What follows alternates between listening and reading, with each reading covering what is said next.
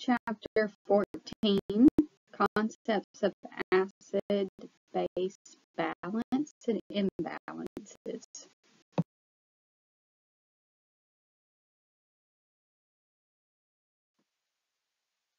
We are aware that acid and base balance is needed to maintain homeostasis with an arterial blood pH between 7.35 and 7.45. This regulation occurs through the movement of hydrogen ions and their ability to be produced and eliminated appropriately. Acid and base chemistry. We know that hydrogen ions are vital to life. This is because hydrogen ions determine the pH of the body, which again, as we previously talked about on the first or second slide, this must be maintained in that normal range of 7.35 to 7.45 in order for cells, tissues, and organs to survive. Your hydrogen ion concentration is expressed in the pH scale, ranging from 1 to 14, with 7 being that most neutral position. The number of hydrogen ions in body fluid determine if there is acidity or acidosis, or alkaline or alkalosis, or if we've achieved a neutral balance. Acids are produced as the end production of metabolism. Again, acids do contain hydrogen ions. Acids are considered hydrogen ion donors, so they will give up hydrogen ions to neutralize or decrease the strength of an acid. So therefore, we would see a decline in the pH scale with an increasing acidity. Bases, however, do not contain hydrogen ions. They will readily accept hydrogen ions from acids in order to neutralize or decrease the strength of a base to form a weaker acid. Now we will discuss homeostasis as it relates to acid and base balance. We've talked about this in Chapter 13 regarding fluid and electrolyte balance. In order for homeostasis to be maintained, hydrogen ion productions must be consistent and not in excessive or limited excess. Your CO2 loss from the body through breathing must keep pace with all the form of this hydrogen ion production. Now we're going to talk about acid and base control actions via primary buffers. The carbonic acid bicarbonate system. This is the ability to maintain a neutral pH of 7.4 with a ratio of 20 parts bicarbonate to 1 part carbonic acid. Your carbonic acid concentration is going to be controlled by the excretion of CO2 from the lungs. It's going to be dependent on the rate and depth of respirations in response to change in CO2 levels. Your kidneys will be in control of bicarbonate concentration. They will selectively retain or excrete bicarbonate in response to body needs and the ability to maintain homeostasis.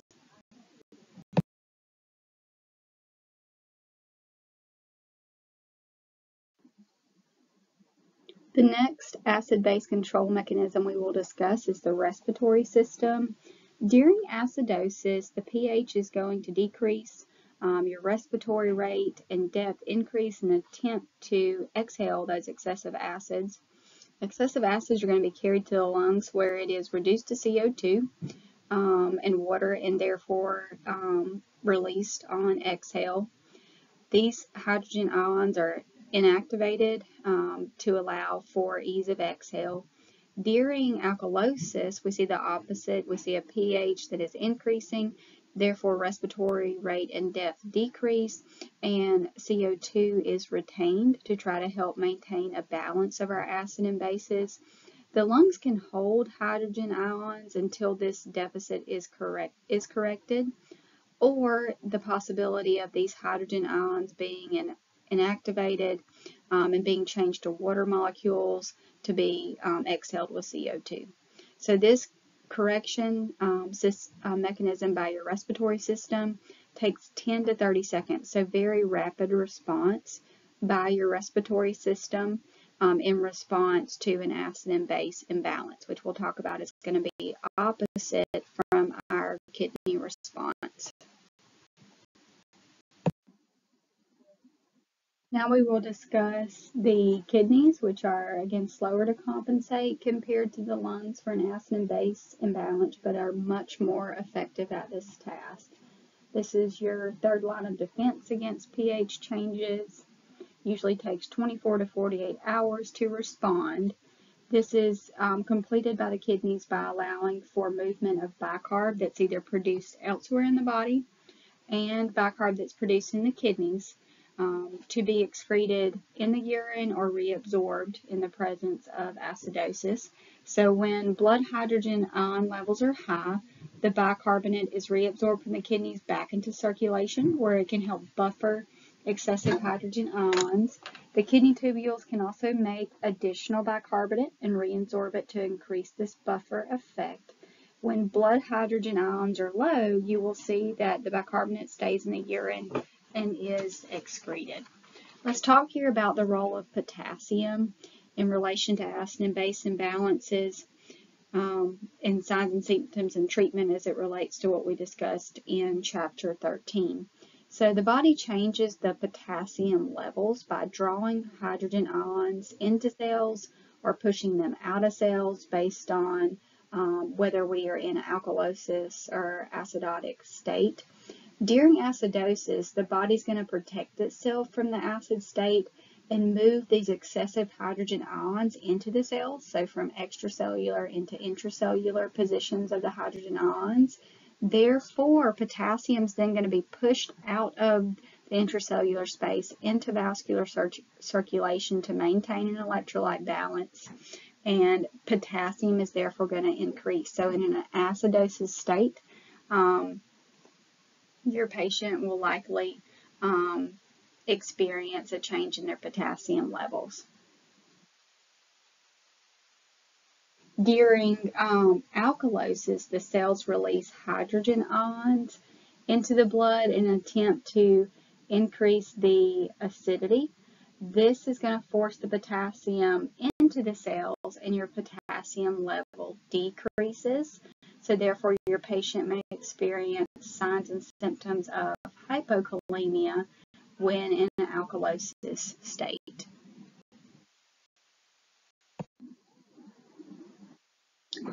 So compensation occurs via the respiratory and kidney systems, as we've discussed on previous slides. The body's attempt to correct acute changes in blood pH. pH levels less than 6.9 or greater than 7.8 are usually fatal. So it's very important that these compensation mechanisms are working appropriately. If not, we're going to move on to talk about these acid and base imbalances in hopes of you being able to recognize these signs and symptoms in your patient, then develop a plan of action, possible hypothesis and reason for this, and then move into appropriate interventions and evaluating outcomes to prevent the fatality risk. Okay, remember that it's kind of a seesaw pattern between the kidneys and the lungs in an attempt to correct changes in blood pH and maintain an acid and base balance, and that a pH level below 6.9 or above 7.4 is usually fatal for patients, and that the respiratory system is more sensitive, can compensate quickly. However, efforts are limited, and usually respiratory system is easily overwhelmed. The kidneys are more powerful, but they're usually later to the game, later to respond, but can lead to a rapid changes in extracellular fluid composition, but not triggered until that imbalance has been present for several hours to 7 days.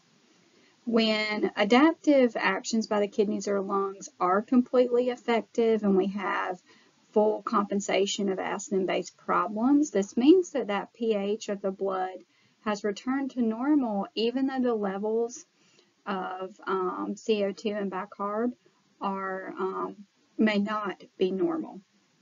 Sometimes the acid and base balance is so severe that the compensation action of the kidneys or lungs can only partially compensate, and therefore the pH is not quite in the normal range. Partial compensation is valuable, though, because it's preventing the imbalance from becoming even more severe, which is going to impact cellular homeostasis. So lungs compensate for kidneys and kidneys compensate for lungs. It's very important that you understand the ranges of the ABG values. We talked about this in your fundamentals lecture, is also listed in the laboratory profile of this chapter. We need to know what makes an ABG acidotic or alkalotic, how to determine if it's respiratory or metabolic, and then we're going to go through some causes of each throughout this lecture related to, is it respiratory acidosis, respiratory alkalosis, metabolic acidosis, metabolic alkalosis. And it's important to remember that neither the acidosis or alkalosis state is the actual disease or disorder, but it's a condition. It's a condition resulting from an acute or chronic health problem that's disrupting or overwhelming our balancing mechanism. We always have to address this problem in order to correct the acid and base imbalance. Again, your problem of origin can not only be respiratory or metabolic, but can also be both if you have failing mechanisms or disorders that are impairing them. Remember that your pH function indicator is the PaCO2. In a respiratory imbalance, you will find an opposite, remember Rome, opposite relationship between the pH and PaCO2. So in other words, the pH will be elevated with a decreased PaCO2 alkalosis, or the pH will be decreased with an elevated PaCO2 indicating acidosis. You want to look at that pH and the PaCO2 to determine whether this is a respiratory problem. And then remember that the metabolic function indicator is the bicarb. So in a metabolic imbalance, there is corresponding relationships as well between the pH and bicarbonate. But this in that Rome is mean equal, and those arrows are in the same direction. So your pH will be elevated, and you would find, if this was a metabolic imbalance, that your bicarbonate will be elevated, or the pH will be decreased, and your bicarbonate ions will be decreased, indicating acidosis.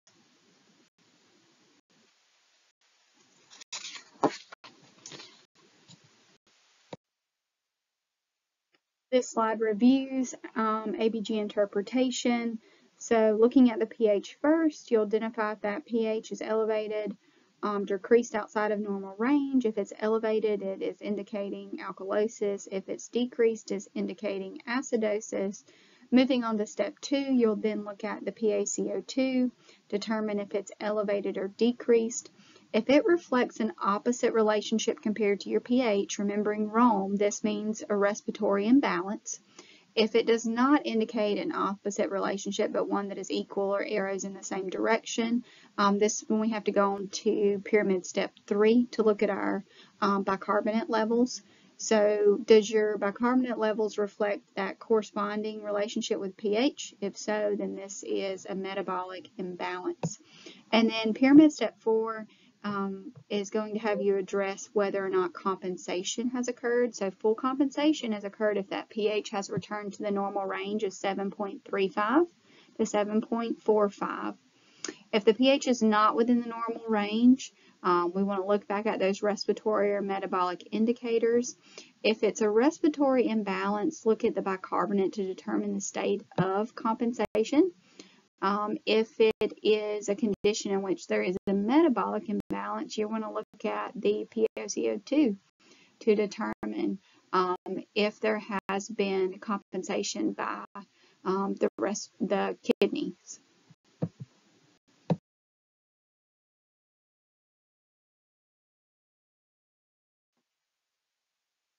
Now we're going to dig a little bit deeper and begin to talk about respiratory and metabolic acidosis or alkalosis states, acid and base imbalances in relation to patient care, nursing interventions, and our expectations for evaluation.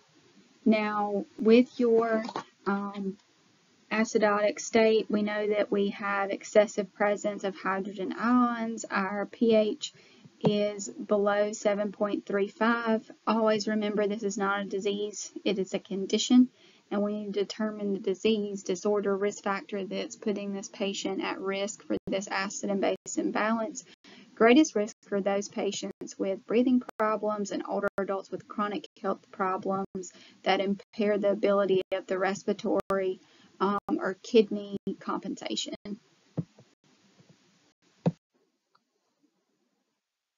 Metabolic acidosis, this is due to an overproduction and or under-elimination of hydrogen ions or bicarbonate ions. So overproduction of hydrogen ions occurs when excessive breakdown of fatty acids occur, limiting to free hydrogen ions being present. Disorder we typically associate this with is diabetic ketoacidosis. We'll talk about this in an upcoming module in 1940. So diabetic ketoacidosis, or DKA, is a serious condition that can lead to diabetic coma or even death. So when your cells are not getting enough glucose, they still need energy to perform their function, maintain homeostasis. So therefore your cells are going to begin to burn fat for energy. The byproduct of this is ketones. A serious diabetic complication occurs when the body produces excessive amounts of the ketones because they are have a higher presence of hydrogen ions. So this is creating a rich hydrogen ion environment or acidotic state. This typically occurs when there's not enough insulin present in our body. Remember that's or I like to remember it as a lock and key mechanism that allows us to utilize the glucose that we take in. So if that insulin's not present, then we can't properly utilize the glucose that is available in our bloodstream. It can also be triggered by infections and illnesses. Symptoms will include thirst, frequent urination, nausea, abdominal pain, weakness, a fruity scented breath, and then usually acute confusion or mental status changes. Hospital treatment is required to replace these fluids, monitor for electrolyte abnormalities, and then usually provide initially an IV insulin drip to begin to reverse the effects of this acidotic state.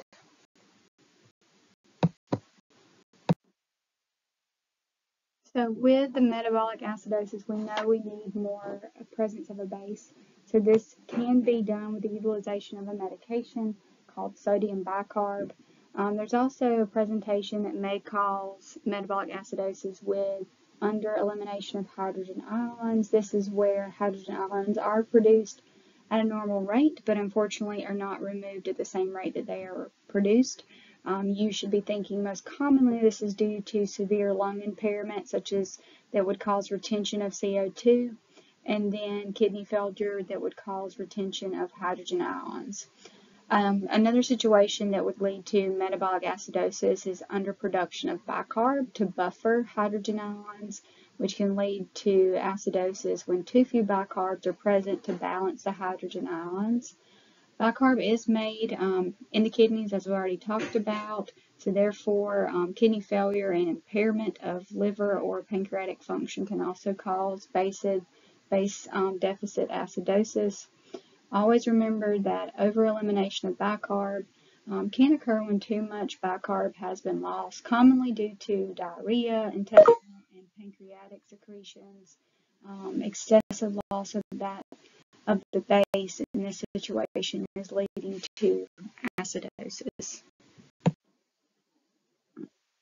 Respiratory acidosis results when respiratory function is impaired and the exchange of oxygen and carbon dioxide is reduced. This is going to lead to retention of CO2 and increase in hydrogen ions. Respiratory depression causes retention of CO2 from depressed function of the brainstem. That's going to trigger breathing movement. So lowering our rate and depth of breathing is going to lead to poor gas exchange and retention of CO2. This can occur when the neurons of the brainstem are damaged by trauma or experiencing increased cranial pressure. Another reason for retention of CO2 is inadequate chest expansion This can be restricted internally by skeletal muscle or respiratory muscle weakness. Obesity can also restrict chest movement. Airway obstruction is going to prevent air movement in and out of the lungs and retention of CO2. And reduction of alveolar capillary diffusion is going to lead to poor gas exchange and carbon dioxide retention. This poor gas exchange due to the reduction of alveolar capillary diffusion can be due to pneumonia, tuberculosis, emphysema, acute respiratory stress syndrome or ARDS, chest trauma, PE or pulmonary embolism, pulmonary edema, and drowning. There are some common risks listed there in table 14.3 on page 277 that you need to be familiar with. This again is going to review impaired breathing due to asthma. With asthma, you have spasms that's going to result from allergens, irritants, even elevated emotions causes the smooth muscle of your bronchioles to constrict, resulting in effective gas exchange. You have atelectasis, which can be due to excessive collection of mucus within the collapse of the alveolar sac caused by mucus plugs, infection, or drainage. Bronchitis is inflammation that can lead to airway obstruction. Emphysema and COPD is loss of that elasticity of the alveolar sacs, which is going to restrict airflow in and out and lead to CO2 retention as well. Your pulmonary edema is going to lead to accumulation of fluid in pulmonary tissue. This is going to disturb the ability of proper alveolar diffusion and perfusion. And then a PE, we have an embolus that's going to cause obstruction in a pulmonary artery, leading to airway obstruction and inadequate gas exchange. You'll see seizures listed there as a risk factor. After a client has experienced like a tonic-clonic seizure, their ABG would likely demonstrate respiratory acidosis with the low PaO2. Priority here is usually to apply some oxygen to support them, because after this seizure has resolved, we'll see the ability of the client to resolve that CO retention with adequate breathing. It's during the seizure activity is when they're going to experience the impaired gas exchange, leading to poor oxygenation and CO retention. But again, after that seizure is finished, their breathing is going to return to normal again. So administering the oxygen will increase that PaO2. Other causes we've talked about are also listed in that box.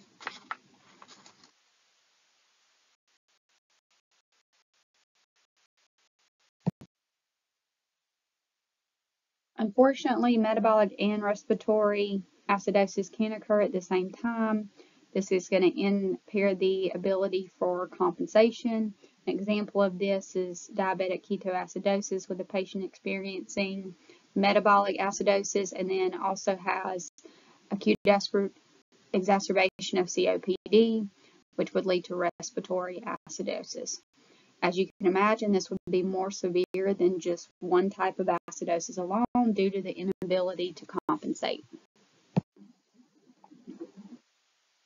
So what cues are we going to recognize in our patient who is experiencing acidosis? Again, remember, this is a condition, not a disorder or disease itself. We have to identify that disease or disorder that's predisposing them to an acidic environment.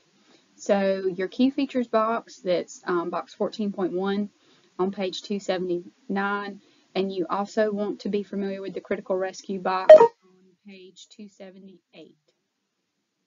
We must prioritize assessment of the cardiovascular function of our client with acidosis. Typically, early cardiovascular changes include increased heart rate and cardiac output. Unfortunately, just as we talked about with electrolyte imbalances, our heart can only keep up this tolerance of increased heart rate and cardiac output for a short period of time before that muscle gets weak and tired. So as the acidosis worsens and we're experiencing some hyperkalemia with this, you're going to see the heart rate is going to fall. T waves on your EKG will come peaked and tall, and I'll demonstrate this in class. And then likely hypotension with vasodilation as a result of the acidosis, inability to find those peripheral pulses that are indicating adequate perfusion to extremities. So your patient is not going to have vital perfusion of oxygen and nutrition to target cells and organs.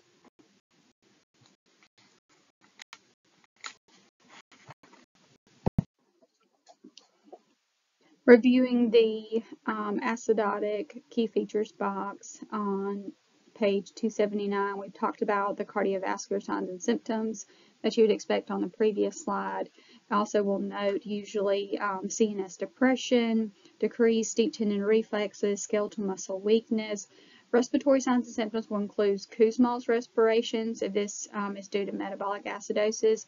This is deep, rapid respirations with an attempt for your respiratory system to compromise for that metabolic acidosis. And then your skin assessment is going to depend on the type of acidosis your client is experiencing. It will be warm, flushed, and dry in metabolic acidosis, and then typically pale to cyanotic and dry skin with respiratory acidosis. It's important that you are familiar with how to interpret an ABG to identify identify an acid and base imbalance. So looking at box 14.2 on page 279, you see that outlined for metabolic acidosis. You'll see the pH is low because buffering and the respiratory compensation are not adequate usually to keep the amount of free ions at normal levels. Your bicarb level is usually less than 21 because bicarb has been lost or its production is inadequate.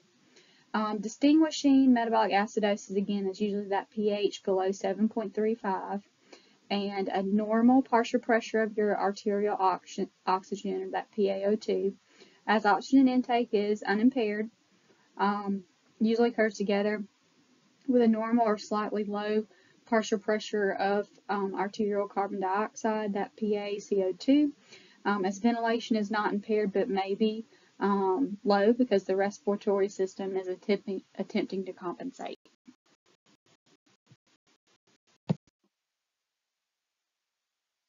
Respiratory acidosis, ABG values is demonstrated on the key features box 14.3 on page 280 of your text. Typically here, kidney compensation is not enough to keep pH in a normal range. Your partial pressure of oxygen is typically low, indicating greatly reduced gas exchange and adequate oxygenation. Partial pressure of arterial CO2 is high because the pulmonary problem is impairing gas exchange, causing poor oxygenation and leading to CO retention. Patients with rapid onset of respiratory acidosis will typically have a normal bicarb. You should know the reason for this because we've talked about it earlier in this recording. This is because the kidney compensation has not started. Remember, it's typically greater than 24 hours before we will see the kidneys compensate with an increase in bicarbonate levels. Remember, acidosis is a symptom of another health problem. We must first focus on identifying the type of acidosis present, but knowing this is a condition, that will then assist us in determining common causes, risk factors, disease or disorder that our client is experiencing or has experienced that's causing or has led to this acid-base imbalance.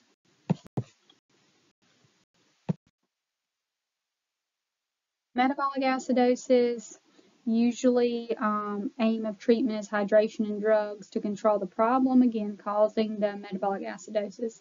If this is due to DKA, insulin, as we talked about before, is given to correct that hyperglycemia and halt the production of the keto antibodies, which is contributing to the acidosis.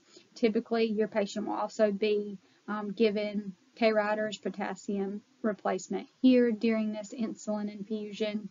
Focus on rehydration and antidiarrheals if this is due to excessive diarrhea. You will see utilization of bicarbonate supplements Usually if that pH begins to fall less than 7.2, because we know that that's closer or increasing our patient's risk of death due to an acidic environment, and also demonstrating that compensation may not be happening or may be inadequate. So loss of bicarb due to diarrhea is a very common reason with the pH less than 7.2 that your patient may be receiving bicarb to help restore homeostasis. Do not forget the prioritization of your cardiac assessment, because it is very sensitive to respiratory or metabolic acidosis. Respiratory acidosis, we will prioritize improving gas exchange, again, as we're going to see a decline in that partial pressure of oxygen saturation.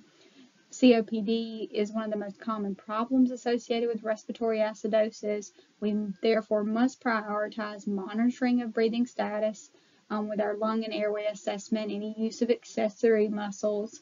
We'll discuss later in this chapter COPD, but management is typically focused on drug therapy, such as bronchodilators, oxygen therapy with the lowest flow rate needed to prevent hypoxemia, and then mechanical ventilation may be needed in our patients experiencing acute exacerbations.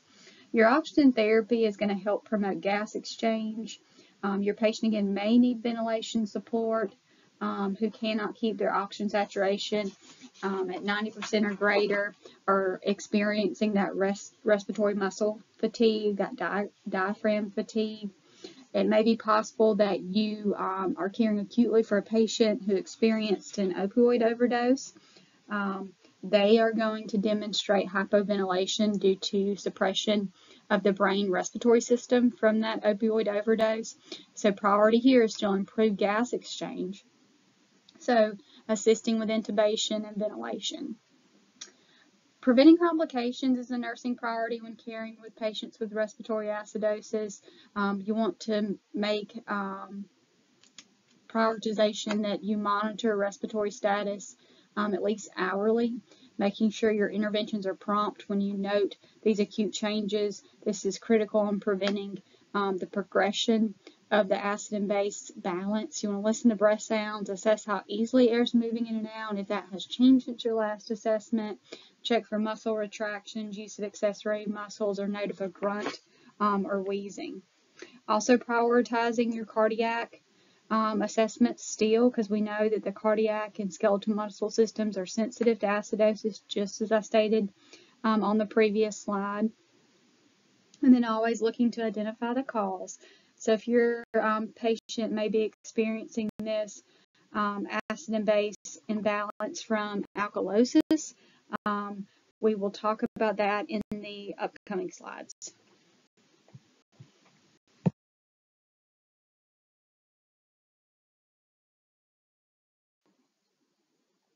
So evaluating outcomes with our patient who is experiencing acidosis, how will we monitor for improvement? Interpreting ongoing ABG results, determine if our client is responding to treatment or are they worsening. You want to prioritize that cardiovascular and skeletal muscle systems, because we've already talked about how sensitive these systems are to acidosis. So with progressive skeletal muscle weakness, if our client's acidosis is worsening, we know this can lead to severe respiratory insufficiency due to diaphragm weakness. So you would want to prioritize your rate, rhythm, and depth assessment of respiration. Your worsening acidosis could also lead to hyperkalemia due to the compensation of our body by shifting the extracellular hydrogen ions intracellularly. That's going to cause our cells to push those those potassium ions into vascular circulation to keep a neutral charge, and therefore our patient may demonstrate some complications of hyperkalemia, like cardiac dysrhythmia. So we want to make sure our patient is on a cardiac monitor.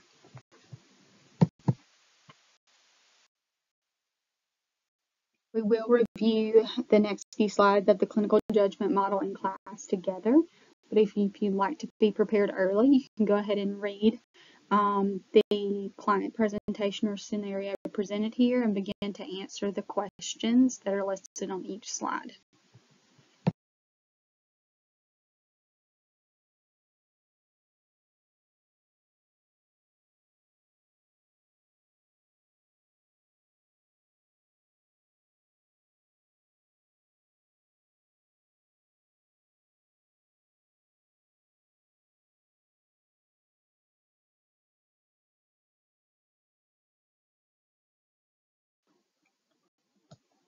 Now moving on to alkalosis, this can result from actual or relative increase in the amount of ACEs, usually in the relationship of bicarb when it is either overproduced or undereliminated.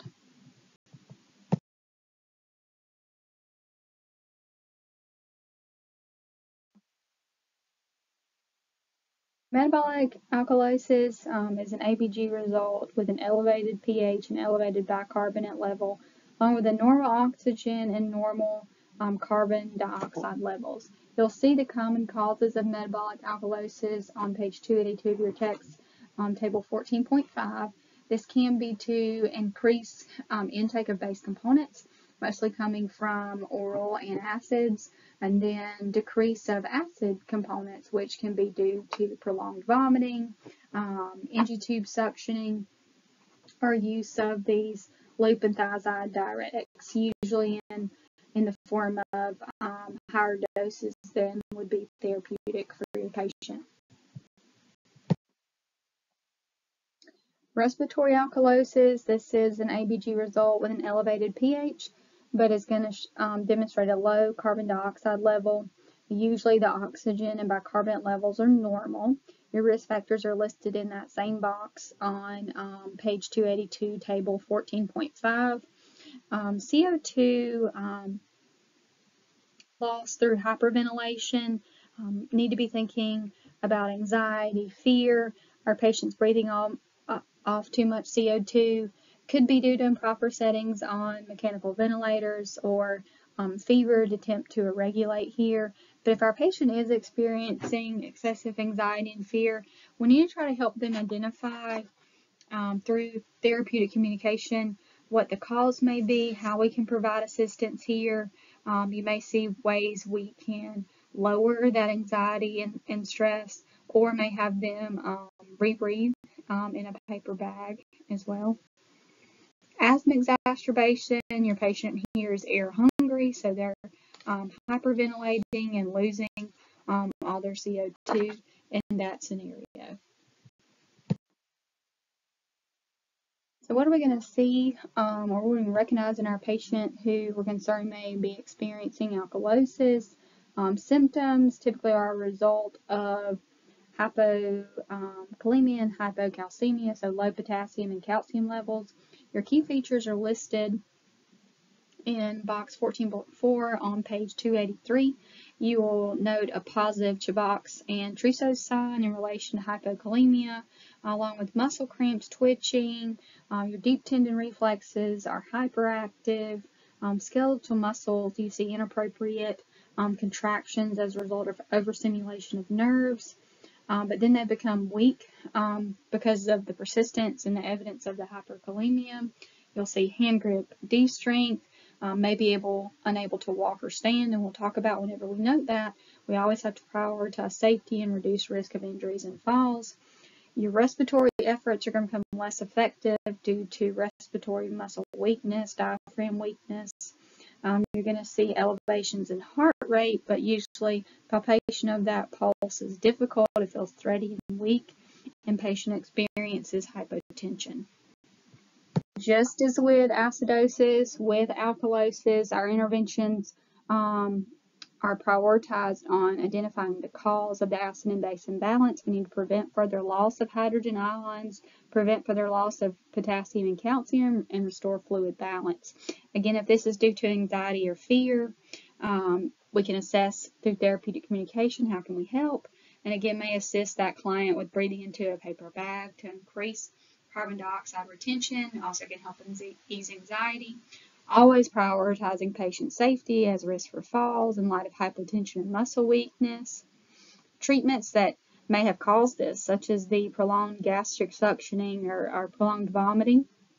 You may see that those interventions are stopped or reduced, or we're giving antiemetics and things like that to help with the vomiting. Monitoring electrolytes closely until they return to that normal range. Always prioritizing, again, that prevention of injury from falls, making sure we have fall precautions in place, advising them to make position changes slowly and dangle their legs along the bedside before taking that first initiation to stand.